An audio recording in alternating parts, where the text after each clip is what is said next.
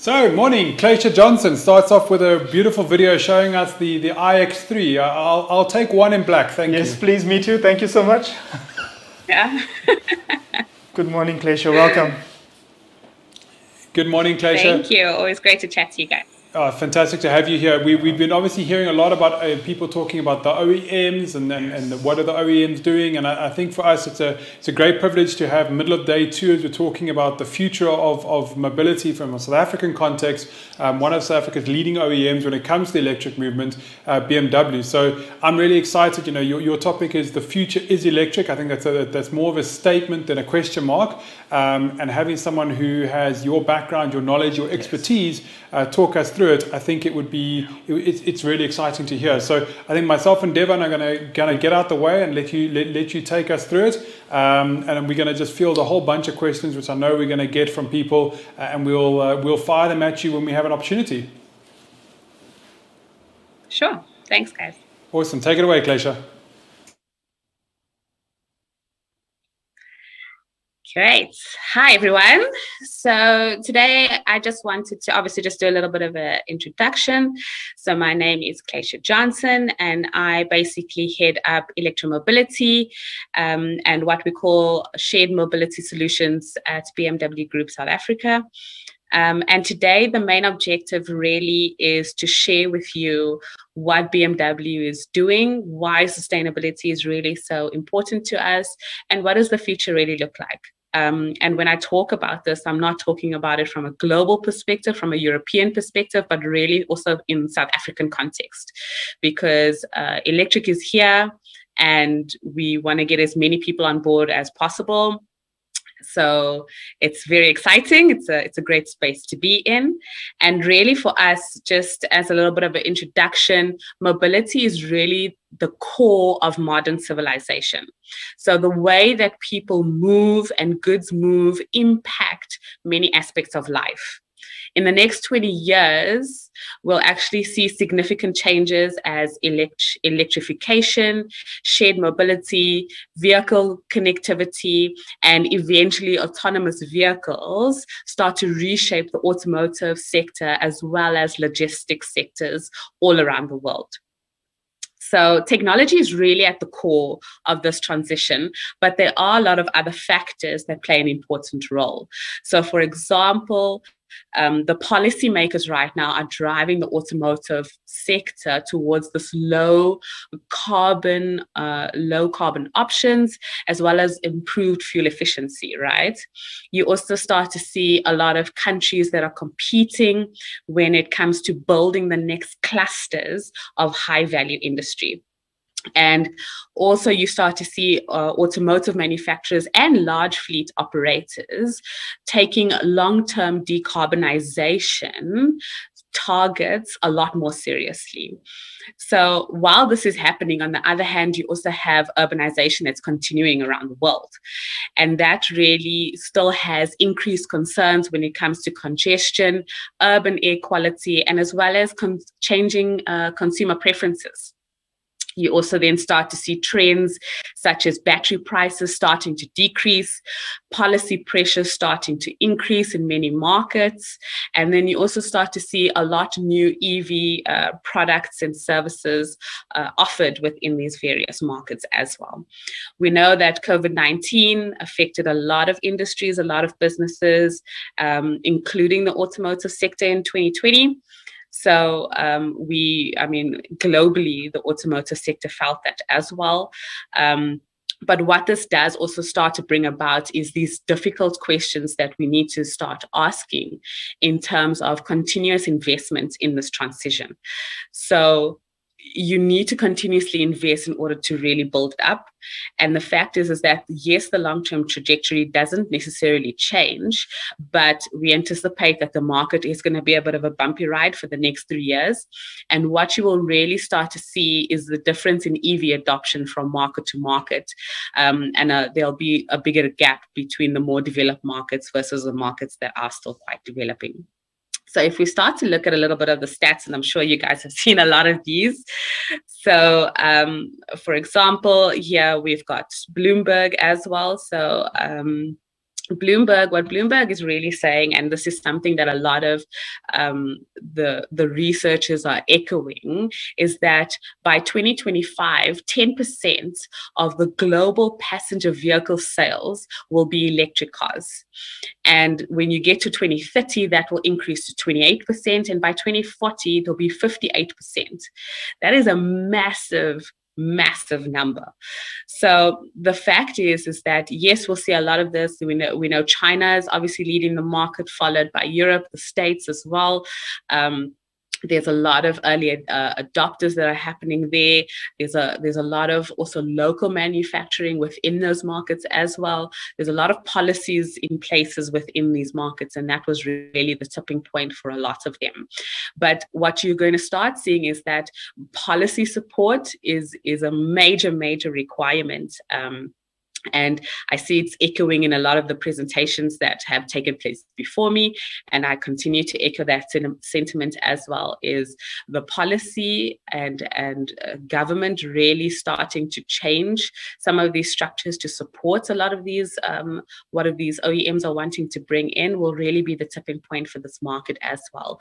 You also need to start looking at charging infrastructure availability.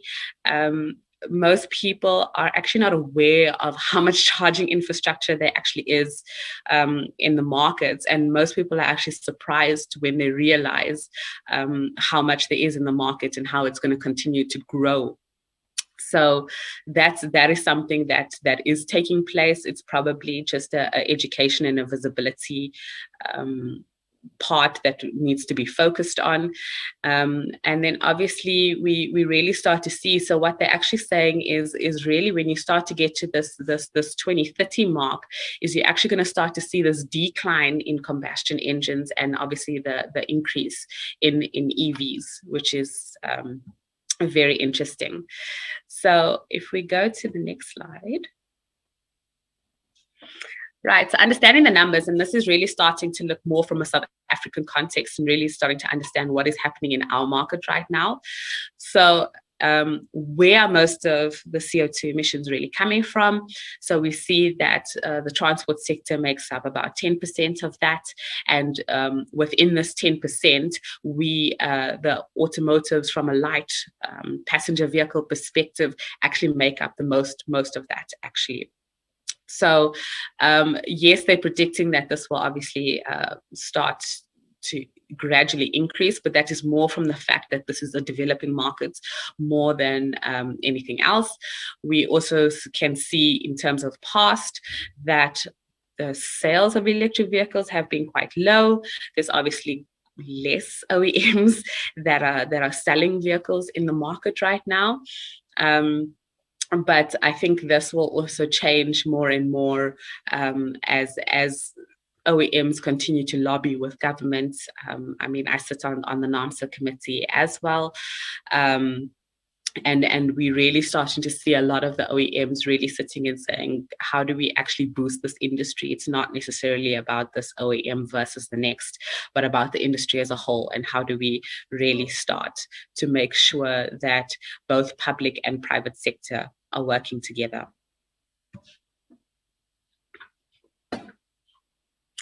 So from a BMW perspective, and I'll start from a global standpoint and then go or work down into a local one. So we follow what we call strategy number 1 next.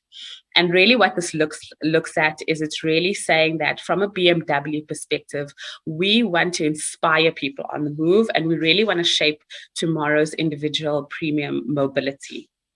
So from a vision perspective, and what is it that we stand for? And it's really about mobility, right? So we want to be part of people's mobility, right? We want to create this excitement, but we need to make sure that we are responsible as well. And we really have this emotional connection when it comes to the products and the services that we offer our customers. We also want to make sure that we continue to work on technologies, including the battery technologies over years as well, and really starting to deliver these unique customer experiences. And lastly, when we start to look at obviously a corporate culture, it's really just about the fact that we try to create this culture where fresh thinking is encouraged. It's okay to test and try new things as well. Not all the time, it doesn't always work out, but I mean, the fact is that it's great, and that's what we work on, and that's the type of culture that you want, because that's how you continually strive forward, right? So if you go to the next slide.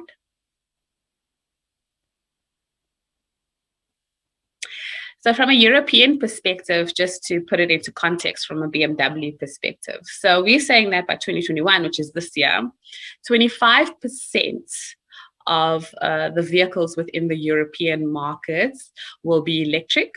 So our target for 2025 will be 33%. And by 2030, we are wanting 50% of the vehicles within the European market to be electric. Yes, that picture does look a little bit different in South African context, but the main idea here is the fact that we are investing heavily into electric vehicles, and this is going to happen all over the world. So not just in Europe or in the States or in China, but here in South Africa as well. One thing that people also tend to forget is that BMW has been manufacturing electric vehicles for a very long time. We built the first electric car in 1969 with the BMW 1602. And that was the first electric vehicle that we ever made. So we've been working on battery technology for a very long time. So, I mean, after that, we had the BMW E1 that came in 1991. We then had the Mini E. I don't know who was fortunate enough to see some of them running around SA as well. We had quite a few that we were testing, and this was some time ago, even before we started selling the i3s and the i8s. We've then also been working on the Active E technologies as well since 2010, and then the BMW i3 came in 2013 within the South African market. It was 2015, and then the BMW i8 as well. So we've been in this game for a while. We've been working on our technology for a long time, but the fact is that it's not just about selling cars. So if you just go to the next slide. So for us, we really take sustainability very seriously. It is at the core of our values, and we really start to look at it all across the chain. So from supply chain to production to use phase as well. So our target is actually to reduce CO2 per vehicle by 20% by 2030. Which is a really, really big target, because we've been working with a lot of our suppliers, a lot of the people that make the components. You know, how are they doing it? Are they using solar? How do we work together to really make sure that we decrease the CO2 per vehicle from production, and not necessarily so all the way from supply chain in terms of how they're making the components, all the way to production. So from a production perspective, we want to decrease by 80% per vehicle by 2030, which is it's a nice big target. And then from a use phase perspective, by 40%. And I'll just show you some more detail on that. So from a supply chain perspective, when we really start to look at how do we do this? So like I said earlier, we're trying to identify the most effective levers in terms of reducing the CO2. We are looking at obviously promoting a lot of green power. I mean, we saw our colleagues earlier talking about solar. So we also try to push that as well with our component manufacturers, the raw materials, and really starting to look at, you know, how do we make these processes more sustainable? From a production perspective, we really start to look at how do we actually reduce the heating needs by reusing a lot of the waste and processes, and obviously closing a lot of those thermal cycles. We use a lot of data analytics on the machinery. to also reduce a lot of the power consumption of the machines, and obviously minimizing the amount of scrap parts that we have. And then from a production perspective as well, is we just need to make sure that we are doing what is responsible in terms of what it is that we can control, right? From a use case perspective, so yes, we want to have delivered more than 7 million electric vehicles by 2030. I think it's doable. That's obviously a global number. We also want to make sure that we contribute with efficient dynamics, and that the fact that with the further increase in electric driving in terms of what our product offering actually is, that people really have this power of choice. And it's something that we really punch, is the power of choice. So the fact is that whether you choose to drive electric, there's no just lost my word. You're not compromising on the driving pleasure that you basically have with your normal BMW. So the fact is in terms of the products that we're offering, you can barely tell the difference in terms of performance and the actual drive and the feel of the car when it comes to driving electric as well. And that was very important for us, but also allowing this customer the power of choice in terms of what it is that they want. So when we start to look at the local market, it's really important to understand. So yes, there's a lot of policies. I specifically want to zoom in on the green transport strategy, because a lot of other policies, both internationally and nationally, actually helped to make the green transport strategy. I know that there was the automotive master plan that was also released last year. But a lot of these policies are really starting to talk to the same thing. The master plan really looks more from a production and developing and starting to produce a lot of stuff here locally. Whereas I think the green transport strategy really starts to look at it holistically. So they look at all forms of travel. But it's really, really important to understand it, because obviously it comes from a lot of the public transport strategy, the national strategy for sustainable development, electric vehicles, industry roadmap. So that comes from NAMSA, because I'm a NAMSA member as well. I'm actually the vice chair. And then from an international perspective, looking at the UN, the Paris Agreement. So we've made our commitment from a Paris Agreement perspective as markets. And how is it that we're going to accomplish this? And really the how was where the green transport strategy came in. Next slide. Here we go.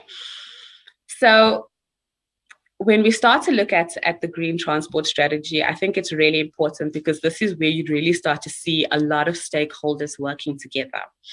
So we are aware of what the targets are, in terms of the uptake of electric vehicles, hybrid cars. We know that from a green transport strategy perspective, even from a government fleet, they have a target in terms of starting to introduce a lot of electric vehicles into the fleets. We're starting to look at a lot of offers from the EV manufacturing incentives perspective. So there is also a big difference in terms of the OEMs that actually manufacture in the market versus those that import into the market, because there's different duties, incentives, rebates, all those sorts of things that would affect the end price to the customer. There's the EV industry roadmap, which is led by the DTI.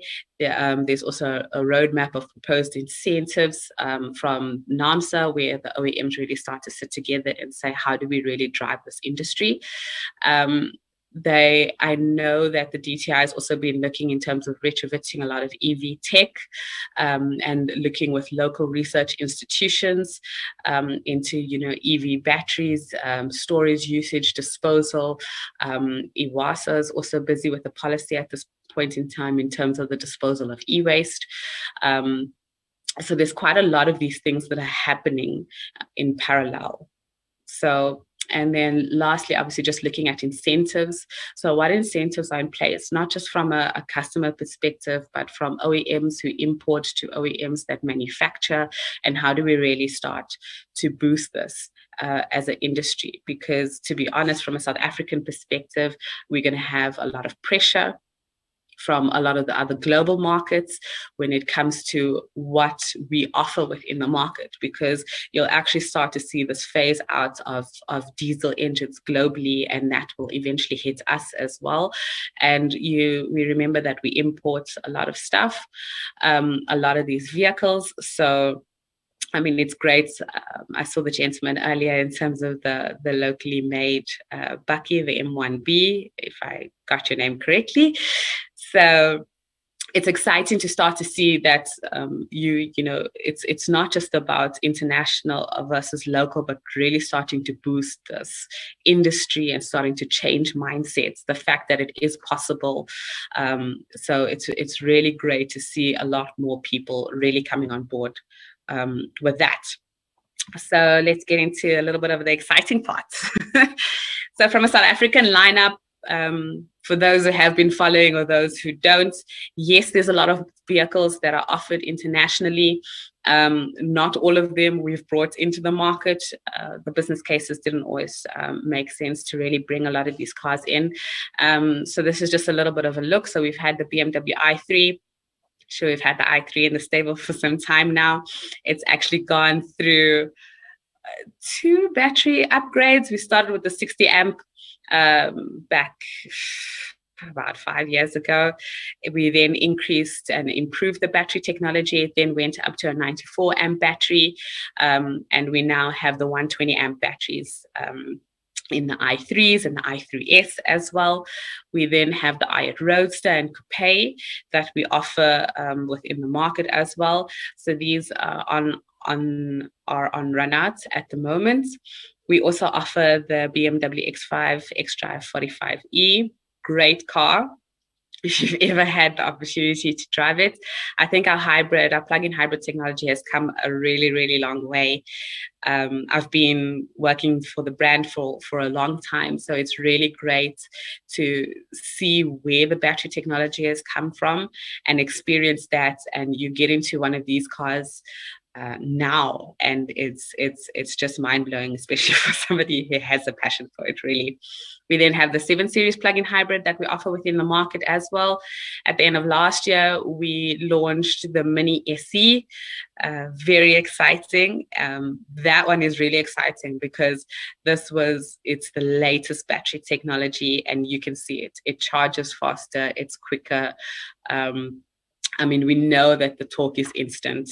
Electric cars are very quick off the line as well.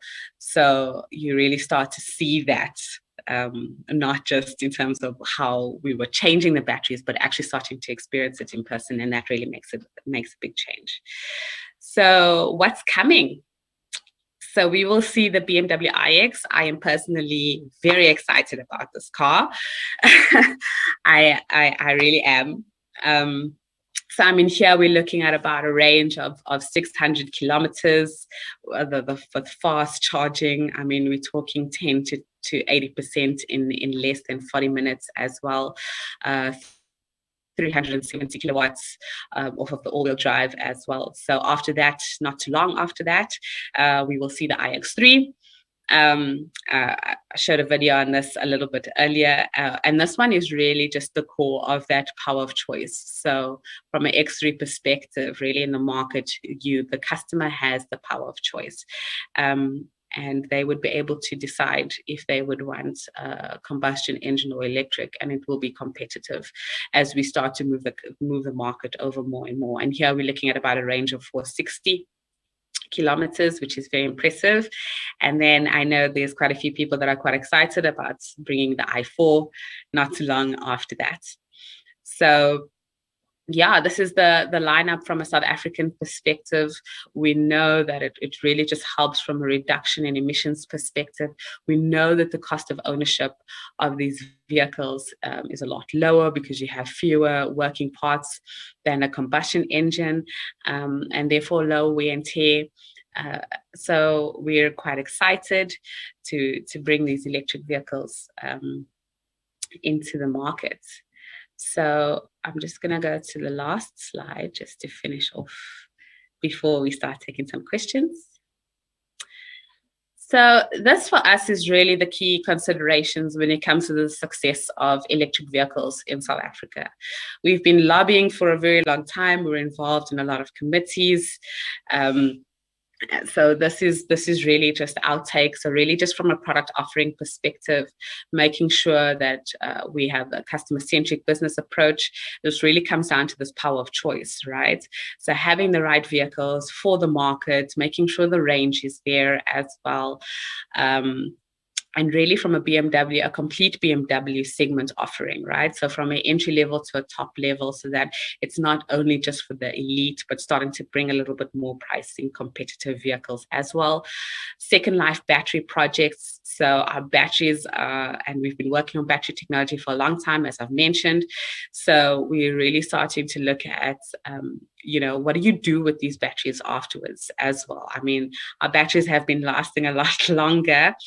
So it's a little bit difficult sometimes to get some of these batteries, but even here locally in the markets, I'm already talking to a lot of stakeholders in terms of what can we do with second life battery, because there is life after the vehicle as well, and how do we make sure that we use it in a positive way? So from a regulatory support, as I said earlier, I think we 100% agree, just public and private sector really working together to achieve a common goal. And we really need to start exploring incentives and how do we, what policies need to change, and how do we really work together to make sure that this industry gets boosted, both from producing and manufacturing here locally to what gets brought into the market. So yeah, there's a lot of work there, and that's really one thing that I would want to change if I could, is really just trying to push the policies a little bit more. We know that it takes a lot of time, but I think that's really going to be the tipping point for this market. Charging infrastructure, so really just scaling awareness and visibility. As I said earlier, there is quite a lot of charging infrastructure in markets. Not everybody's really aware of the amount of charging infrastructure, and that really comes down to awareness and visibility, and really just exploring various forms of energy supply. So everybody always thinks it comes straight from the grid, and the fact is that not necessarily. I work with a lot of suppliers that don't necessarily use the grid. They're completely off grid. They're using solar, they're using wind. It's actually quite fantastic to see. And education, I think this is probably one of the biggest things. There are a lot of misconceptions and there's a lot of misinformation around electric vehicles, especially within South Africa. So I think we all kind of just striving towards continuously growing awareness of electric mobility and what does that actually mean, and really just encouraging people to experience the various forms of electromobility.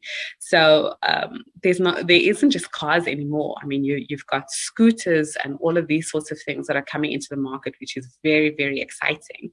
And the fact is electric is really, it starts to become a lifestyle, and we need to start looking at how do we boost that, because electric is a lifestyle. And so with South Africa, we've got a lot of advantages. It can definitely work. So that is definitely something that I look forward to driving even from our side. With that said, I think, I think let's play a video and then we'll do a Q&A. The iX has the role of being a pinnacle, a technical lighthouse. A courageous approach to transfer the BMW Group into the future. The way we designed the products goes a little deeper. We created the car from the inside out. A very focused view on what our customers want. The exterior is monolithic. Simple and very modern. Every detail is designed to blend in with the sculpture. We try to approach some sort of wow effect. Some people even say this is not a BMW. It's more the philosophical approach, how we want to integrate all these high-tech possibilities into a more human interaction scenario. It is reduced, clean, yet warm and welcoming. Just imagine if you only draw a single stroke, it will be very conspicuous. if you have more, you don't know where to look. Yeah, we did try out different ways of thinking like a startup. Think big. Bold, 20 people, freaky ideas. We start from scratch. Fail quick, learn fast. It is like regaining the feeling of having just graduated. Draw what I think without boundaries. To pioneer themes and questions that will come up. The iX takes the iFleet a big step forward. It is a pathfinder. I don't believe that emotions will disappear in the future. We don't stop to love, we don't stop to hate. And we will use all these new technologies in a healthy and meaningful way. The future will be bright and positive. Let's go inside.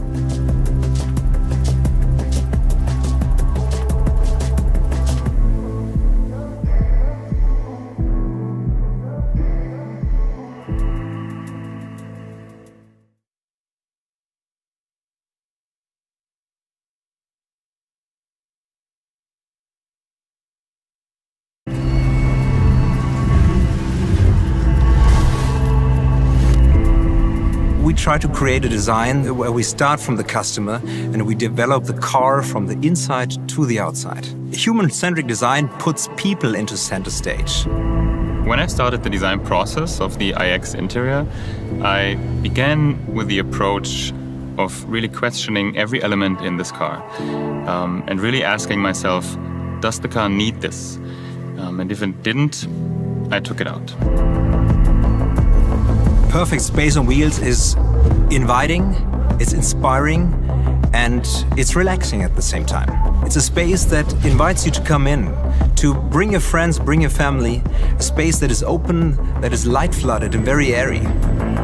Everything was more like, okay, how you feel more comfortable inside the car. A place that is uplifting and cozy at the same time.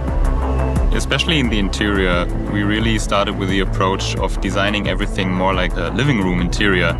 Armchairs, sofas, tables. We're not designing a car, but we're designing a living space. A truly purpose-built architecture. We didn't just settle for making a pretty-looking car, and throughout the process, all of our disciplines, they really merged. We basically reinvented the company regarding processes. For me, the future of mobility is very cozy, welcoming, and feels like a second home. We do have a lot of responsibility and taking care of resources which we use since we are strongly connected to our environment. We were able to use recycled materials and develop them into the highest level of luxury. I think we have to give back. We have to make sure that we leave a little footprint behind for the next generations. Sustainability is not only a buzzword, it's an attitude. Let's make the future bright, positive, and simple.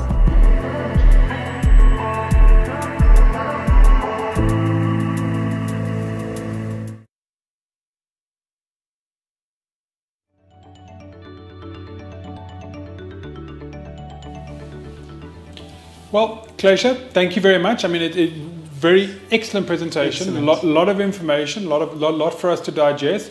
And I think you've answered a lot of the questions because you kind of knew what the questions were going to be. We had them coming through, and we kind of been seeing the answers as you present. The one question which I do have, and two of our viewers have raised it, and I also picked it up, and I need to ask this question, is that one of your earlier slides, you showed a prediction, you talk about 2030, 2040, massive, big numbers of EVs. What we've seen from what you presented now is a little bit of a different picture to what perhaps the government and in particular, ESCOM and guys spoke about yesterday. Can you give some input? I know you can't advise on what they're doing, but is there a misalignment? Is government and OEMs OEMs over here and governments over here? And how do we get that everyone's talking on the same prediction? Because I think your stats maybe are talking a lot more what we could expect. And there just seems to be a difference between the two kind of modeling profiles. I don't know if you can maybe comment on that. Sure. So firstly, there's a lot of research out there. Everybody's doing research all the time. So the first thing I would obviously say is just making sure we're looking at the same sources. I think for the first time, and I know that you have Gaylor after my presentation as well. So for the first time, we actually did some independent research within the market as well. So I think what's great is we've always had a lot of these stats that are coming out of a lot of the European markets. And we really needed something that looked at the local market specifically. So I know Gaylor will speak into a little bit more detail. And the reason why I talk about Gaylor and TIPS is because obviously I sit on the NAMSA committee, and that's where a lot of the OEMs are sitting. So the fact is a lot of the OEMs are sitting together. We're all around the table. We're all talking about the electric vehicle industry. And we're all trying to say, guys, well, how do we work together and how do we lobby together with government? How do we make sure that we're very clear from an OEM perspective in terms of what it is that we need to drive this industry? So that is something that is currently happening. So the fact is that when it comes to an OEM's perspective, we're all sitting on NAMSA, we're all kind of aligned. But at the same time, what's really happening is the government is also starting to look at this and saying it's actually coming a lot sooner than we actually think it is. But I think we also need to start getting to a point where, yes, we can lobby, but we need to just make sure that at some point in time, we're working towards a common goal. So I think the OEMs are very clear in terms of what it is that we want, the type of research that's been done, and that's why you start to bring in independent researchers such as TIPS right now. They've done some fantastic research in terms of the country itself. And I think that's probably the most accurate that we've seen. A lot of the times we're looking at international types of research and really starting to say, how do we think it's going to look here locally? It's also really a tipping point in terms of when do these policies really come in? Because we can lobby all day long, but if policies only really come in 10 years' time, that will be our tipping point. If the policies come in a lot faster, then the tipping point changes. Sure, so 100%. I think it's the fact of we have to be prepared and we need to be flexible, and we just need to make sure that we're all working towards the same goal, I think, is that at the end of the day. Yeah. Devon, I know plenty questions. And hi, Claycia, again. Always great to connect. Well done. I mean, you guys have been putting money and resources and effort into EVs for a long time.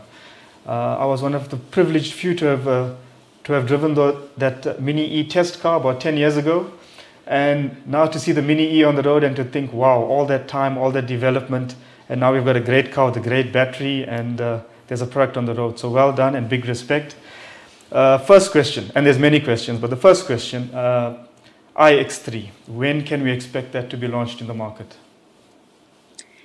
So we'll see iX3 in Q1 next year. You might see a few floating around later this year, but for the customers, we'll see it in the beginning of next year. Wow. Because in my opinion, the other challenge in terms of the low EV volumes is that we've not had a practical EV as yet. A car like an iX3, you know, so a car that you can live with, a car with a big enough range, a car that can transport your family, etc. And now for the first time, there's a BMW option where one can happily live with a car. So thank you for that. Please just confirm though, will that car be built in South Africa or fully imported? So maybe just for a differentiation purposes, remember there's the iX, yes, and then there's the iX3. Yeah. So there's actually two. Yeah. So we'll actually see the iX first. You'll see the iX this year. And then you'll see the iX3. I think we sometimes get excited about the iX3 because the X3 is locally made here currently.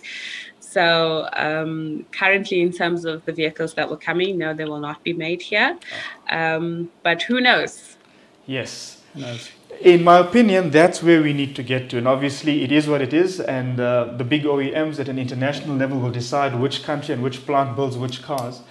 But I'm coming from the space of we need to get our plants in our country geared up for EV production and full EV production, and not just, you know, we do the normal production and then the EV comes from another country. And hopefully BMW can be the leader again, you know, in this regard on this topic, and we can get the industry going into a level where we are ready to build EVs and export and not just import them? Yeah. Sure. So, I mean, we've been producing for a very long time. I mean, we don't think about today and tomorrow. We always think 10 years, 20 years ahead, because you obviously need to ramp up a lot of your production. But I mean, I think it comes back down to also just getting a lot of support. We need to make sure that we also, as we plan, increase a lot of skill sets. And we really just need to start working with governments a lot more, because it takes a lot of investment to upgrade a lot of these plants. And yes, you can do it out of your own, but also there comes a point where public sector and private sector really, really need to start working together. Yeah, and I think that's a great point, Claycia. I mean, obviously, the OEMs like BMW, you can't produce in every country around the world, because every country is probably asking the same thing. And I think that you've raised a great point, and we have to have that partnership. What I wanted to ask you is that you've spoken a lot about the infrastructure and the education with the infrastructure. Currently on the ground, you know, BMW in terms of infrastructure, what is currently there, and what is the plans to improve that infrastructure? Because I think there's a bit of a chicken and egg situation. Now, what comes first, the vehicles or the infrastructure? Can you maybe give us a little bit of insight on BMW's thinking and planning around that? Sure. So BMW has been investing in charging infrastructure for a long time. One thing that I must say is that customer behavior actually shows that 70% of charging actually happens at home. Mm-hmm. So we've invested both in terms of partnerships and bringing suppliers on board, both from a home charging front and from a public charging infrastructure perspective. So we've invested a lot. We'll see a lot of our charging stations. Well, we started with our dealerships.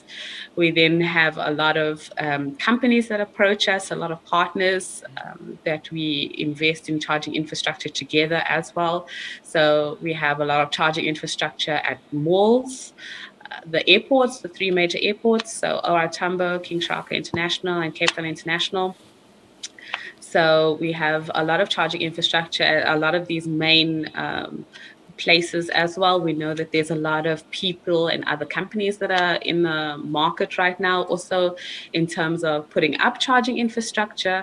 So we're very much aware of that, but it's not necessarily about a competition thing. It's about the fact that this is great. It's fantastic to see them. I wish I could see more, because it's really just a perception and a mindset, because South Africans are so used to seeing petrol stations, and maybe the visibility and awareness of the charging infrastructure is probably not sufficient at this point in time, even though it is available. That probably needs to be worked on, and only once you're in the EV space do you see it. But I think what I'm talking about when you get to education and awareness is really the people that are outside of the EV space. Because once you get into an electric car, you see all the charging stations, your navigation changes completely, your world kind of changes completely. But the normal petrol, diesel driving consumer doesn't see that. So it's a lot difficult. It's a lot more difficult to almost persuade them or turn them over, because for them it's like, well, I can't see them, so I don't know where they are. And that's really where the education really needs to come in. 100%. So Claycia, unfortunately, I mean, I think we've got loads of questions, and maybe we can have another follow-up session with you at another time. As you mentioned, we have got Gaylor on the line, so he's going to be coming through shortly. I've got one quick question, and I think it's I can probably predict your answer, but again, if you as basically the head of e-mobility for BMW, what is the one big thing that you think in the next 12 months we have to get right in order to speed up the adoption of EVs? If someone said to you, Claycia, here's a deck of cards, you can choose anything. What is the one big thing that you think will make the most fundamental difference to seeing more EVs and the rate of adoption changing in South Africa? You're probably going to predict my answer, but I'm going to say policy. 100%. I think the policy is going to be the make or break here. In most of the markets that are really developed and that are selling EVs in numbers that we can't even imagine right now, it's because the policies have been put in place. So I mean, our policies need to change all the way from definition to different structures for the companies that are importing versus companies that are manufacturing within the markets. So there's quite a lot that needs to change from a policy perspective. But I think the minute that changes, the game changes. Fantastic. And then you'll start to see.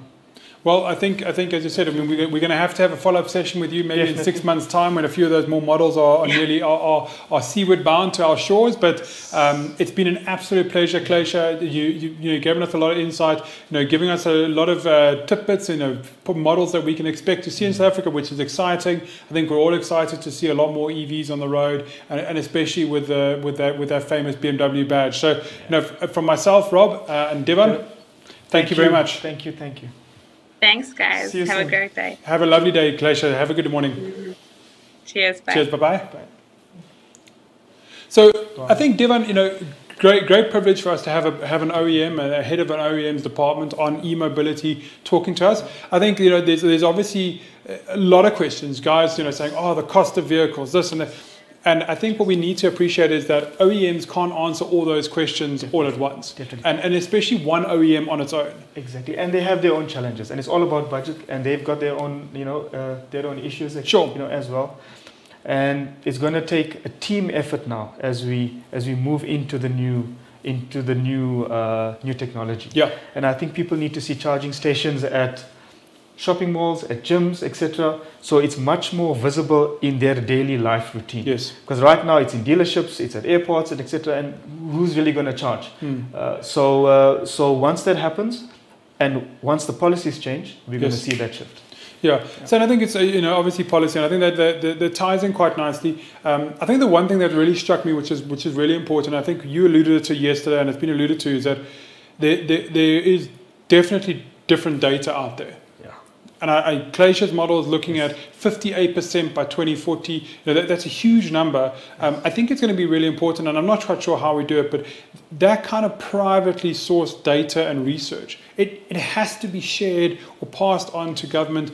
People at Eskom need to have access to that data, because we can't have our energy provider on one side, dare I say, predicting a curve that's like this, and a big OEM predicting a curve that's like this. Yes. Somewhere there's going to be a change. Absolutely. And it's going to be important that we get everyone on the same page, so to speak. Absolutely. And BMW is a premium player, so therefore, relatively speaking, low volume. Once the Toyotas and the VWs hit the market with their EVs, then you're going to see a proper change in those volumes. Sure. And then Eskom and all of us need to be ready for it. Yeah, and I think it's going to be critical that somehow we get this knowledge sharing going between the different groups, and everyone starts speaking the same language, because everyone's saying the same thing: policy. Yeah. But policy can only be done when it's based on information and the right information. And if the right information isn't with government, then the policy is not going to be correct. Absolutely. And they all need to be singing off the same hymn book, so to speak. Yeah. So we can all therefore plan accordingly, because I see everyone has a plan. So what's the target? What's the volumes? And then at least we all trying to hit those targets. Yeah, agreed. So that was Claycia Johnson, Manager of Electro-Mobility and On-Demand Mobility Solutions for BMW Group South Africa. Our next speaker that she alluded to is Gaylor Montmasson-Clare. He is the Senior Economist for Trade and Industrial Policy Strategies for TIPS, and he's exploring policy options to support the EV value chain development in South Africa. We're going to take a quick 2-minute break while we get Gaylor set in and online and ready, and then we'll come back, and I think this is going to be one that everyone wants to hear about. Everyone's talking about policy. Hopefully Gaylor can show us some answers on how we can get the policy right. And he can tell us when. 100%. Yeah. Perfect. We'll see you guys in about 2 minutes.